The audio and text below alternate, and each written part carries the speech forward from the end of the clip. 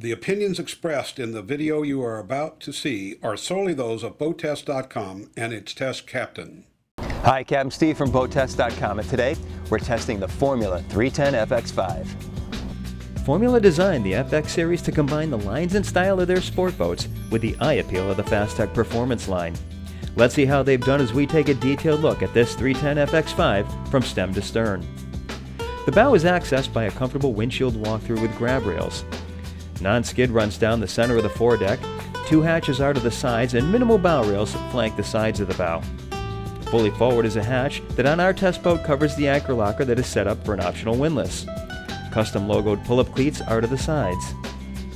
The 310 helm offers a double-wide wraparound helm seat with dual flip-up bolsters. The panel has overlarge Laborsi gauges, including a GPS-based speedo with a max recall feature. The Garmin GPS is standard, and the premium steering wheel felt great. Not only is the panel nicely laid out, but you really have to appreciate the carbon fiber matting with the overlay on top. It just looks so classy with the Laborsi gauges. Notice the ergonomics of the controls. Everything right at your fingertips, exactly as it should be. In the sitting position, I was looking at the windshield frame, but only when at no wake speed. Cruise was perfect, and of course, up on the bolster I was above it all. You'll also like how the observer gets to use the steps to serve as a footrest and a brace when the seas get sloppy. To port is a double-wide seat that faces the captain. Storage is underneath, and it's not quite long enough to stretch your legs out when lounging. The steps to the walkthrough again provide a good brace when cutting through the chop. As we move aft, there's an entertainment center to port with covers that feature the same carbon fiber and overlay that we saw at the helm. To the left is a wastebasket, and to the right, a sink with hot and cold water if you opt for the water heater. A grab handle is at waist height, and below is a storage compartment that also houses the main battery switches, and on our test boat, we had the optional cockpit refrigerator. Notice that it's a pull-out fridge, so the contents won't get dumped out when you open it. Just across is J seating with storage under all seats. The starboard seat has a dedicated space to secure the cockpit table. The aft seat serves double duty as an aft-facing rumble seat, as well as allowing an easy conversion to a double-wide sun pad. This is a brilliant use of space as opposed to having a dedicated sun pad that we usually see. The engine compartment is accessed by a switch on the helm panel, and when fully open, the hatch extends into the walkway to the swim platform. Inside, I found easy access to the twin engines, in the case of our test boat, twin 380 horsepower Mercruiser 8.2 mags.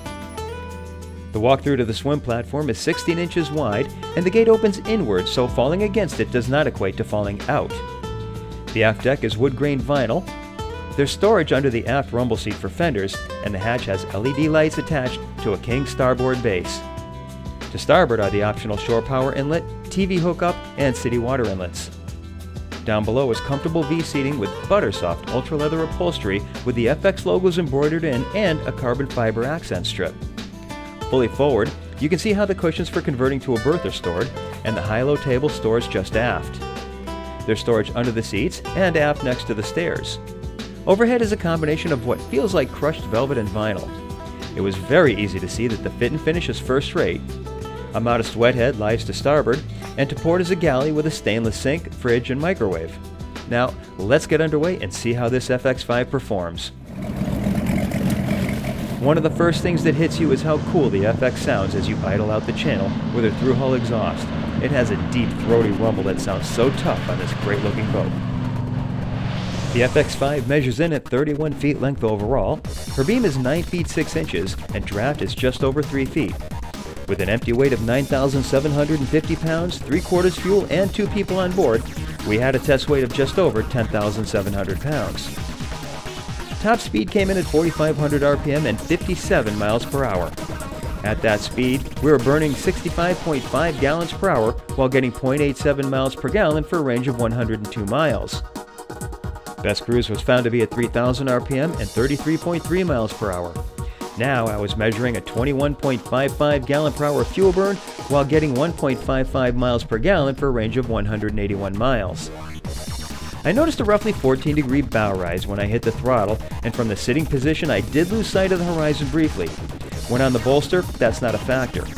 When coming off plane, the 310 settles in stern first, so you'll want to clear the view ahead when pulling the power off too. Time to plane was 4.4 seconds, and we hit 20 miles per hour in only 8.5 seconds and continued accelerating through 30 miles per hour in 12.2 seconds. The 310 tends to bleed off speed in turn, so as you enter a turn, add power, complete the turn, and then back off on rollout. She's also very responsive to the helm both at low speed and cruise, so not only is she fun to drive, but will make an excellent water sports boat. In my opinion, Formula succeeded in their efforts to combine looks and performance into one very cool and fun to operate boat. And with that, that's our full test and features walkthrough of the 310 FX5 by Formula Boats. For BoatTEST.com, I'm Captain Steve. We'll see you on the water.